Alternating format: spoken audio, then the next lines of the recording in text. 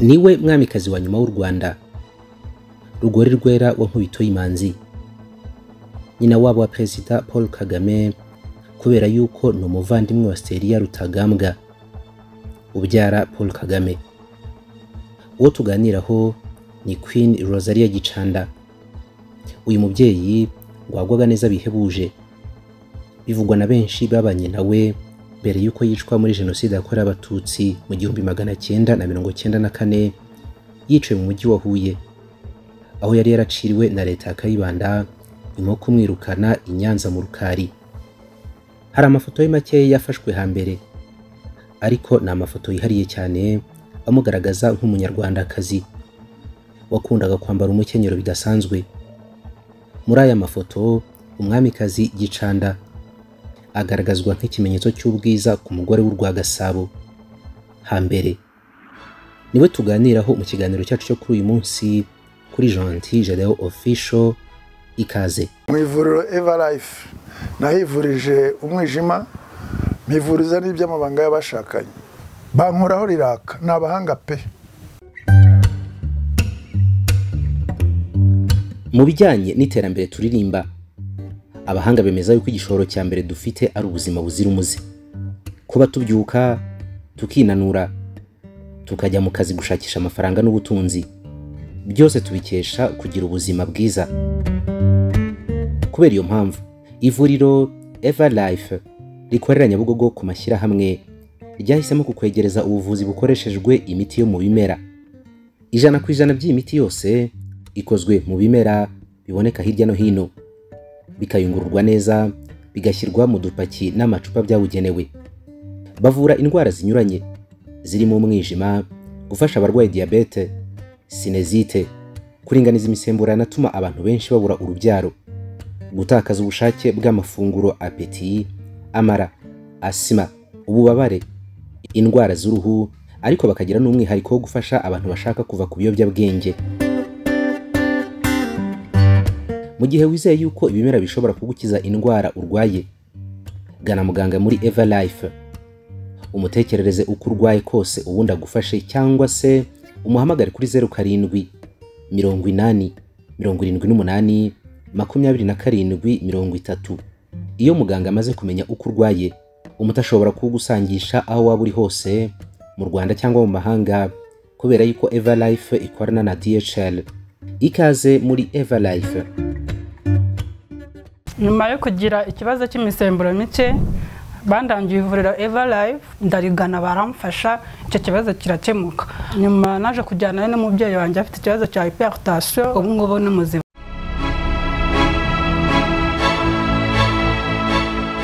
Abahanzi bakoze mu mitana baramutanaga.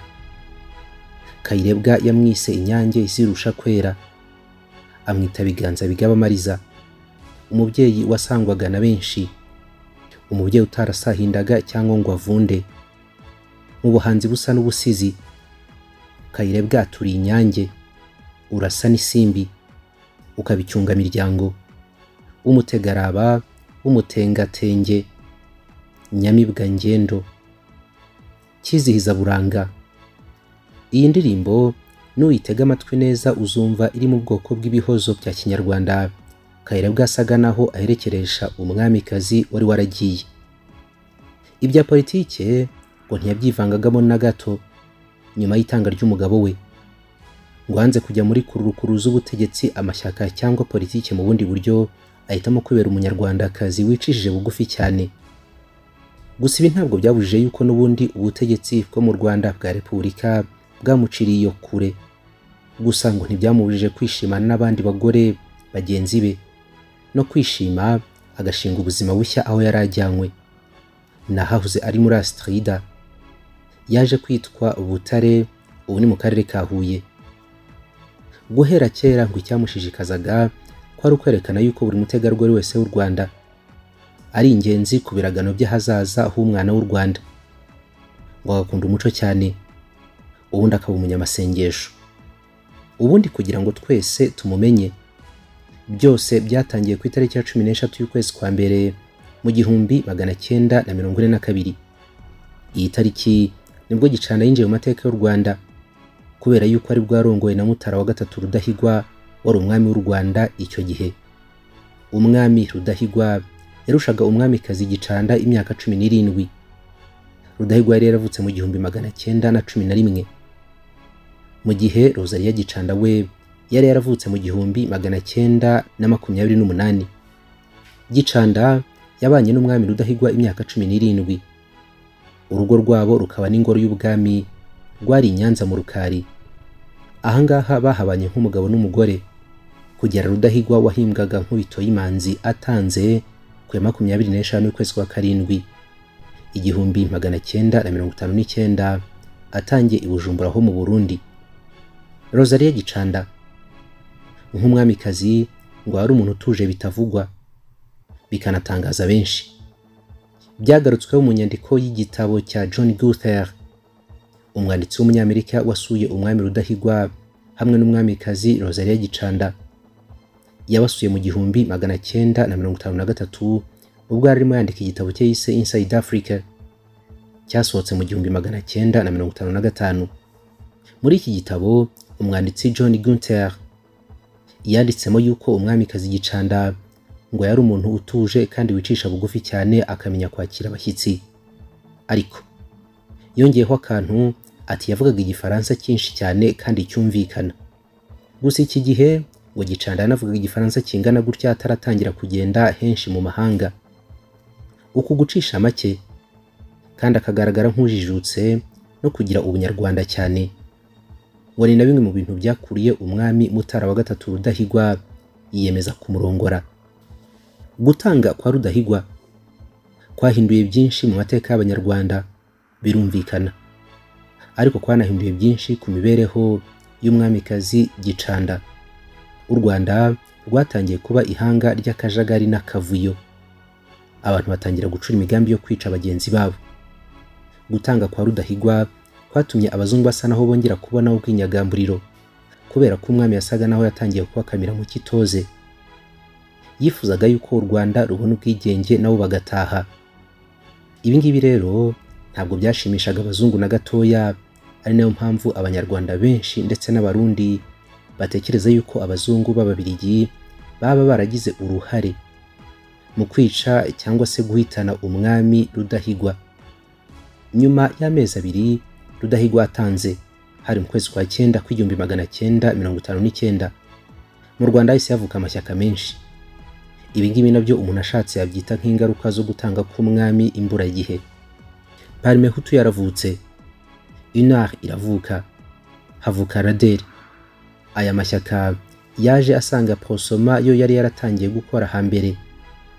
Mu kwezi kwa 2 1959, uretse aya mashyaka 4 hasa naho yari manini, hanavutse andi mashyaka yari mato hagera kuri 17. Icyo gihe inyigisho zigishwaga n'abanyepolitiki b'icyo gihe zari zirimo ivangura rikabije cyane. Byumvikanaga yuko hari igice kimwe cy'Abanyarwanda kitagifite umwanya mu gihugu cyabo. Iyo vanjiri ku isonga yigishwaga na padiri cyangwa pasteur Oya, yari umukozi w'Imana, Yosefu Habyarimana Gitera. Abandi bigishaga bene iyi vanjiri bari barimo na Gregoire Kayibanda. Mu kwezi kwa 11 1959 hatangijwe ibikorwa byo kwica, gutwika no gusenyera abatutsi bamwe bari mu gihugu. Byongeraho yuko benshi bameneshejwe, bituma bwa mbere mu mateka Abanyarwanda batangira guhunga ubwicanyi bukorwa na bagenzi babo. Ibi ngibi byose byabaga umwamikazi Rosalia Gicanda abireba n'amaso ye. Yaragituye i Nyanza mu Rukari. Mu 1960 Ububiligi bubinyujije muri Koloneli Gay Lugiest wari hazida wihariye bwavanyeho ubwami burundu mu Rwanda, bwirukana umwami wari ku ngoma icyo gihe, Kigeli wa gatanu Ndahindurwa. Icyo gihe rero ubutegetsi bwavanywe mu maboko y'umwami bushyirwa mu maboko ya Parmehutu kuva mu kwezi kwa 6 1960 kugera rubonye ubwigenge mu myaka 2 yakurikiyeho. Mu buryo budasubirwaho mu kwezi kwa 10 1961 Kayibanda yagizwe perezida w'u Rwanda.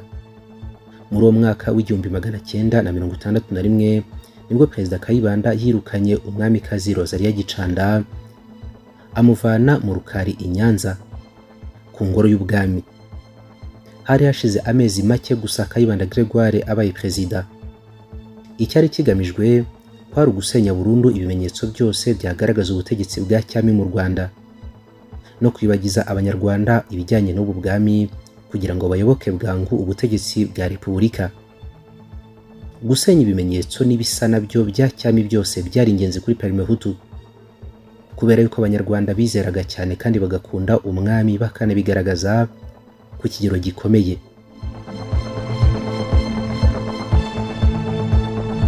Abasesenguzi basanga abazungu batari kwihanganira na gatoya kubona repubulika bamaze gushyiraho ivangirwa n'ibisigisigi by'amateka ya cyami.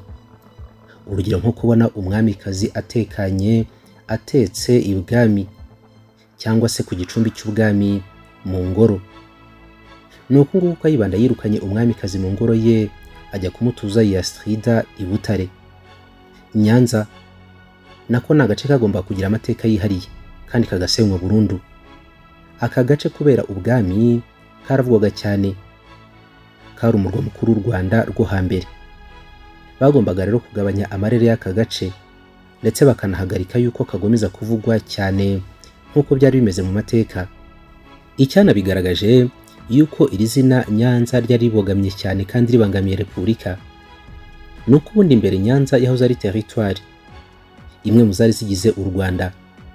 Ubanza wenda twabigereranya nk'intara niba ntibeshye. Ibyo bintu byo kuba Nyanza yari territoire byabaye kugira mu 1960 yari imwe muri territoire zikomeye cyane zari ziriho mu Rwanda. Ariko mu mavugurura y'inzego z'ubutegetsi yabaye muri uwo mwaka, Nyanza cyangwa se ijambo Nyanza ubwaryo ntabwo ryongeye kumvikana mu butegetsi. Icyari territoire cyarashenywe. Mu gushinga prefecture, ibice byose bya Nyanza bimwe byashyizwe muri prefecture ya Gitarama, ibindi bishyirwa ku cyahoze ari prefecture ya Butare. Icyari Nyanza gisigara ari agasantere gato kari ku muhanda kagizwe n'amazu wabara. Aka gasantere nako banze kugaha ni komini yitwa gutyo izina rya Nyanza, ahubwo bahindura izina kugira ngo ibintu bihinduke. Icyo gihe habayeho komini yitwa Nyabisindu, iba ariyo ibarizwamo icyahoze ari Nyanza. Byose byari umushinga wateguwe neza n'abazungu babihereza repubulika, guhanagura ubwami mu mitwe y'abanyarwanda babukundaga kubi bakayoboka repubulika. Gusa kubera amateka akomeye cyane umujyi wa Nyanza wari ufite, ntabwo byashobokeye Gregoire Kayibanda kuwusiba burundu mu mitwe y'abanyarwanda kubera ko hari byinshi byakomeje gutuma uguma mu ntekerezo. Urugero, nk'abantu baravugaga bati ku bigega, bakongeraho bati by'Inyanza. Ariko ibi bigega byari byarubatswe n'umwami Mutara wa gatatu Rudahigwa. Umwamikazi Rosalia Gicanda amaze kwirukanwa mu rukari yagumye gutura i Nyanza, ariko ubutegetsi bwa Kayibanda n'ubundi ntibwashirwa. Bugumva ni byiza yuko avana no muri ako gace. Niko byagenze nyuma y'imyaka 3 mu 1964. Ubutegetsi bwarongeye bumwirukana bumvana i Nyanza, noneho buramwirukana kure. Bwahisemo yuko ajya gutura i Butare. Yagiye gutura mu nzu yari ihari. Iyi nzu yasaga naho imaze igihe. Yari imaze imyaka irenga 24 yubatswe kubera ko yari yo mu 1940. Iyi nzu n'ubwo biracyahari. Yubatse kwitaba ku muhanda munini winjira mu mujyi. Ni munsi neza ya stade mpuzamahanga ya Huye. Ahangaha i Butare umwamikazi Rosalia Gicanda yabayeho mu buzima bworoheje cyane kubera ko ngo yabanaga n'umubyeyi we wamubyaraga n'abandi bagore bake bamufashaga uturimo two mu rugo. Kumujyana i Butare ngo byari nko kumuca burundu kugira ngo hato atazatera icyugazi ubutegetsi bwa repubulika bwa Kayibanda. Ariko mu mutuzo mwinshi no kwicisha bugufi guhambaye, ahangaha i Butare yarajyanywe, yarahabaye, atangira gushakisha ubuzima akora imirimo itandukanye. Ariko ngo ikintu yasaga naho akora cya buri munsi cyamuhaga agafaranga kwari ugucuruza amata. Amata acuruzaga yacururizaga muri inzu yari yaratujwemo, nta nzu hindi yo ku ruhande yigeze akodesha.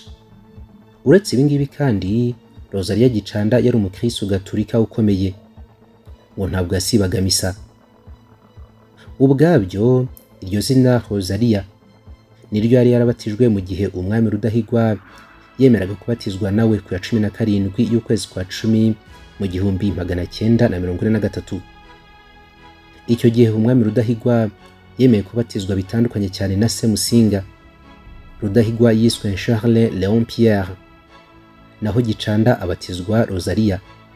Kankazi wari umugabekazi ubwo nanone akanabana nyina wa Charles Léon Pierre. Mutara wa gatatu Rudahigwa nawe yahawe izina rishya Radegonde. Umukecuru w'imyaka 88 yitwa Namana Serafine, ariko abanyabutare bamuzi nka Zirakamwa. Uyu nguyu azi umwamikazi Gicanda cyane guhera agera i Butare. Mu minsi yashize yabwiye igihe.com cyo mu Rwanda yuko umwamikazi Rosalia Gicanda yabaga mu itsinda ry'abanyamasengesho ngo basengaga hafi ya buri munsi. Ati twasengeraga hamwe, twabanaga mu itsinda ryitwaga Umushumba Mwiza. Ati twavanaga i Butare tukajya mu nama y'iryo tsinda i Kigali. Ati hari umupadiri wari ufite imodoka icyo gihe niyo wadutwaraga akatujyana akongera akanatugarura.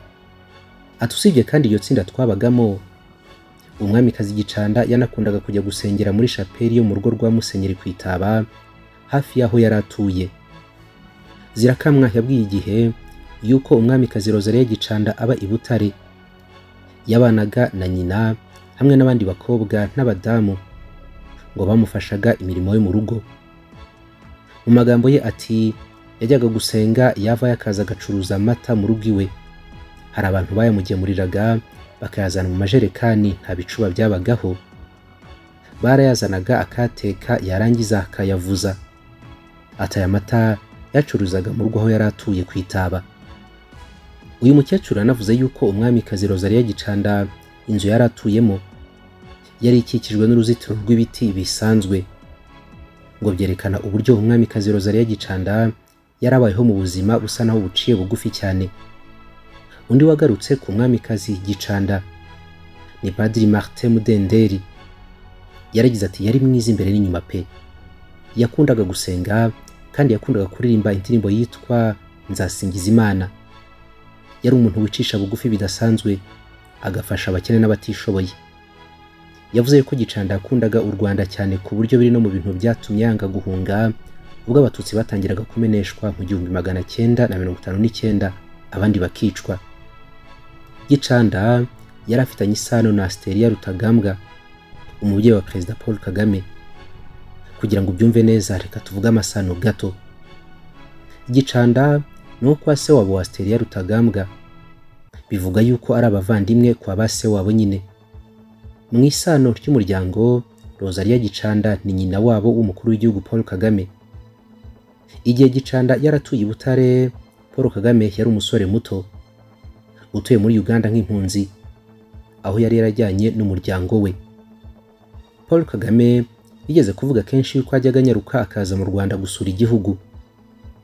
Inshuro zose yazaga mu Rwanda yashyikiraga kwa Gicanda cyangwa akaza kumusura, ngo ni kimwe na mushiki we babanaga mu buhungiro.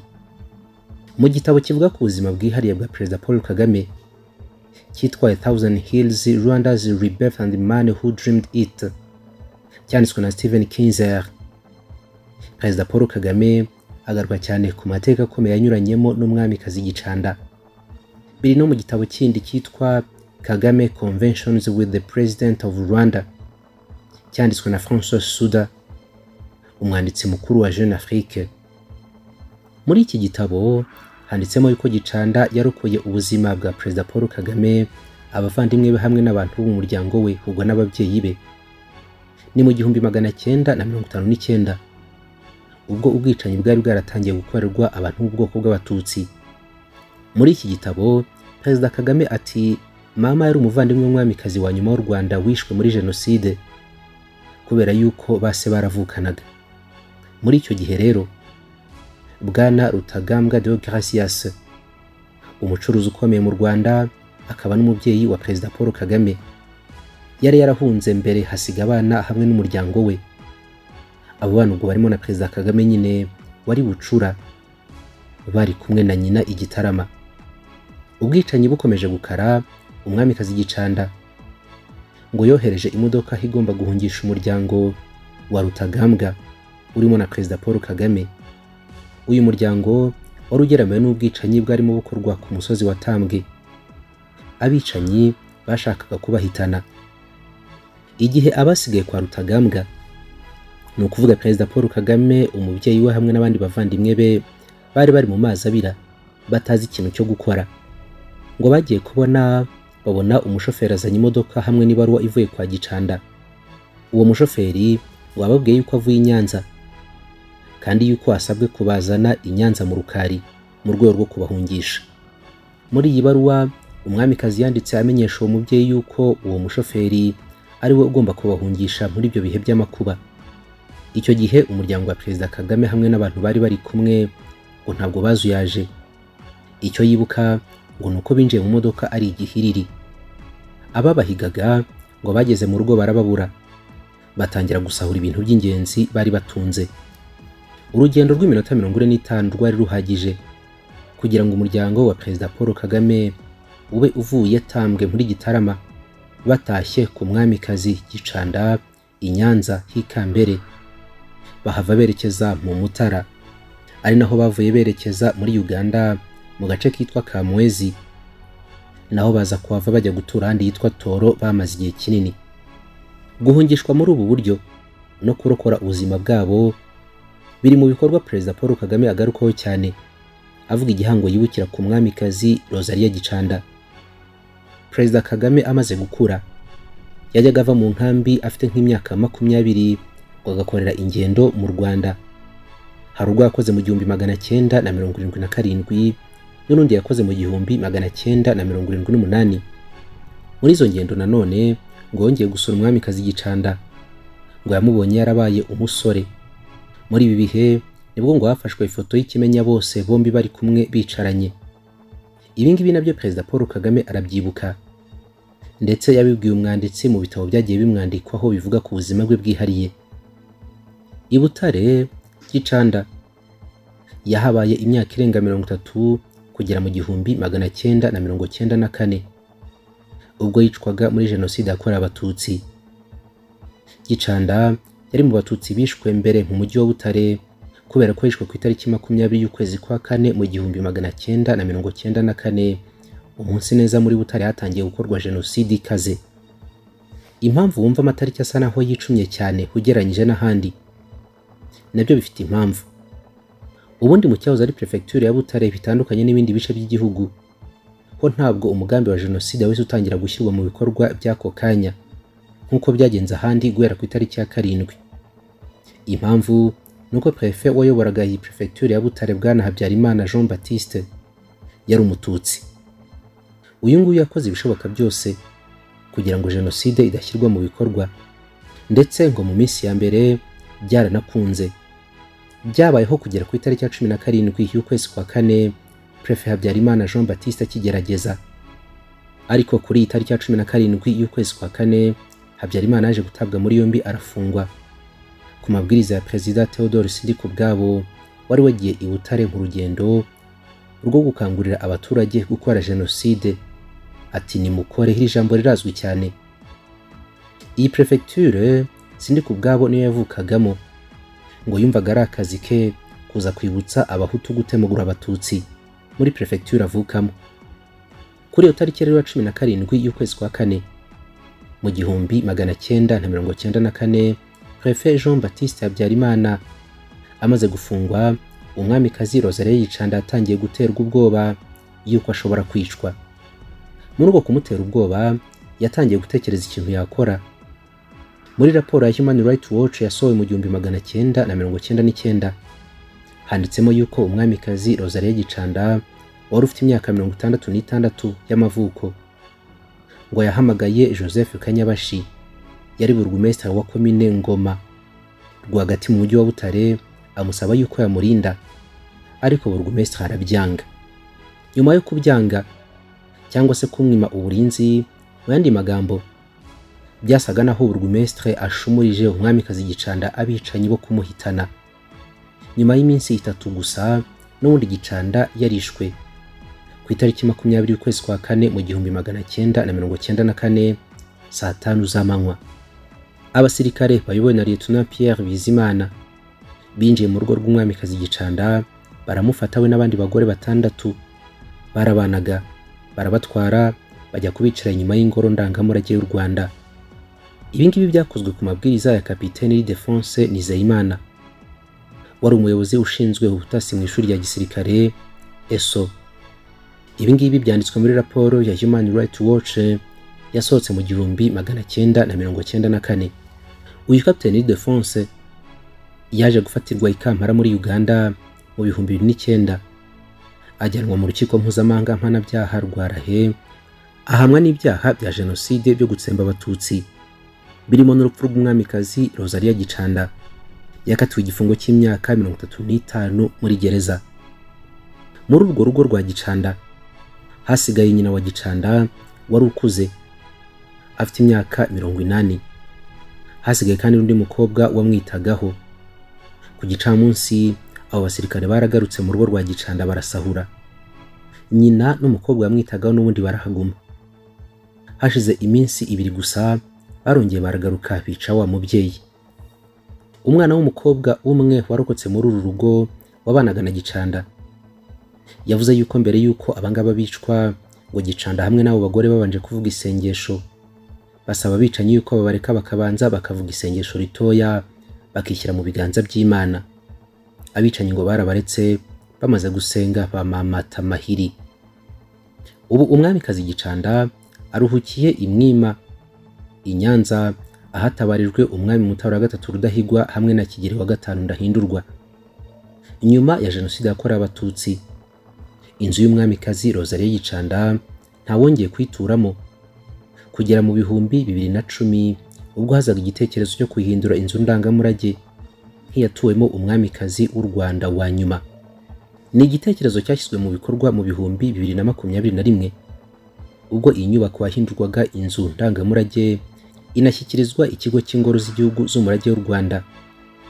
Uyu munsi ni inzu ndangamurage nk'urugo rw'umwamikazi wa nyuma wabayeho mu Rwanda mu myaka hafi 30 arutuyemo, ari naho yakuwe ajyanwa kwicwa. Mwakoze gukurikira ibiganiro byacu naho ubutaha.